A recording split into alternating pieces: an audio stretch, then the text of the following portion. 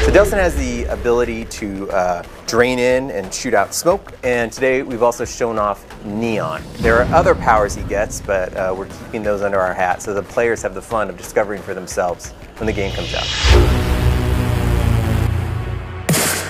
Using neon powers is really good for taking people out at a distance, for kind of looking at a guy's weak points and sniping them. And smoke is great for getting in quick and fighting with people close up and dirty. So Delson actually has a chain on his wrist that kind of becomes a conduit for his powers. So if he has smoke going on, it kind of gets this fiery smoke coming off of it. And when it's viewed with neon, it's kind of straighter and more rigid, and he can attack people in different ways depending on what power he's using. When she kills someone's father tomorrow, or mother the day after that, you're the one that allowed that to happen.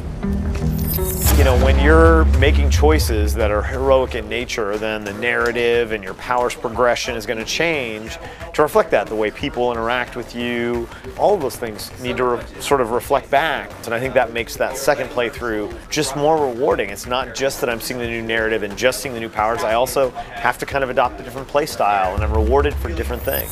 So in the game you get to make choices if you want to be a heroic person or a ruthless kind of villain. That affects the story, certainly. It affects powers that you have, how people treat you, and you get to change the lives of characters you meet along the way. In my opinion, the coolest part about this kind of choice in the game is that it affects combat itself. You have to be smart, you have to be thoughtful if you want to be a hero. And if you want to be a ruthless villain, you actually have to get off your butt and scare the crap out of these people. Use your powers efficiently to slaughter them.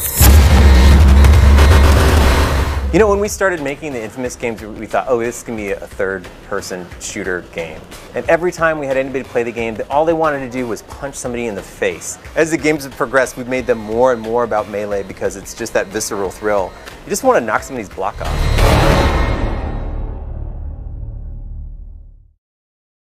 PlayStation